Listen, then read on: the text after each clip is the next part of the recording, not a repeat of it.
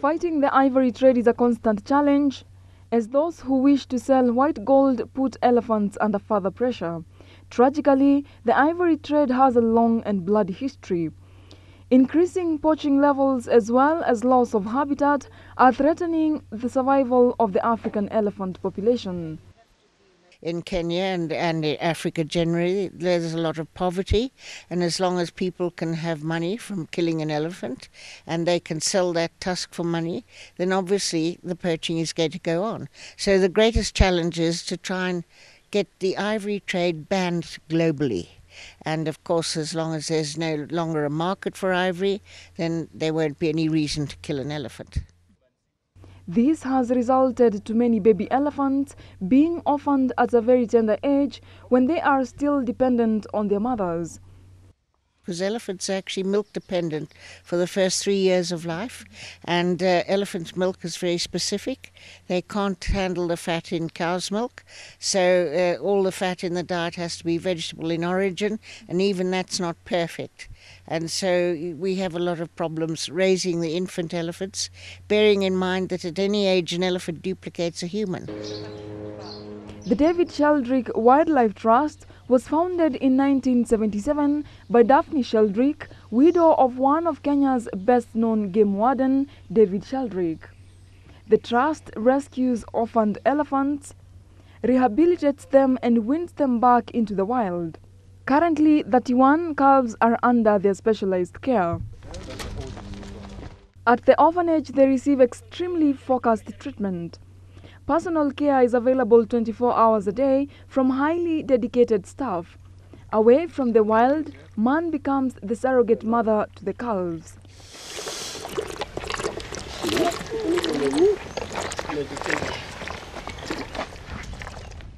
So we try to replicate the mother. We can't do exactly what a mother does. We try to do something close to. They need very close attention, and so that's why we need to be with them all day, all night. The young ones are fed on demand, just whenever they feel like. They start to push you around, and so you have to feed them the milk. The rest are fed on intervals of every 3 hours. And so these are things that the mother would do. According to Dr. Dame Daphne Sheldrick, the greatest challenge is the lucrative illegal ivory trade.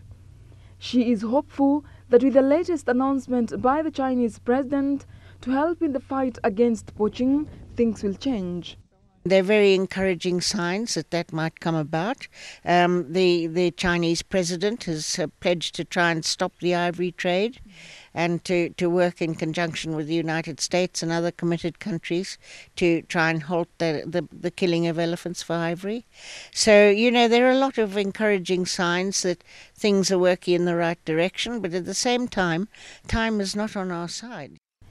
The public is welcomed to view calves to the largest land mammal from 11 to 12, where they are introduced to the youngest nursery elephants, a rare chance even in the wild.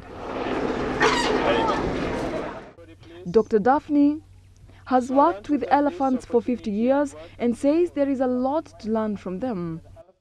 With elephants, you reap what you sow, and it's very important when you're raising them to only treat them with tender, loving care and kindness, which is what they would have expected from their own elephant family.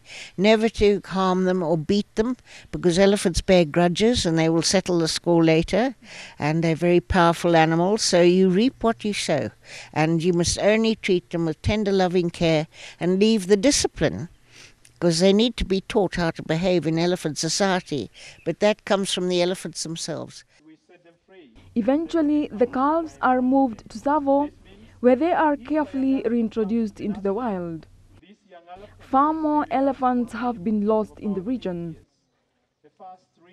In the 60s, there were 46,000 elephants in the ecosystem, which is twice the size of the park itself. That's an area of 16,000 square miles. The population today is between 11 and 12,000. So that's a big drop. And elephants are being poached still for ivory on a massive scale. This is a cry begging for action, and not tomorrow, but now. Otherwise, we will lose the rhinos and the elephants by 2030. Selvin, GBS News.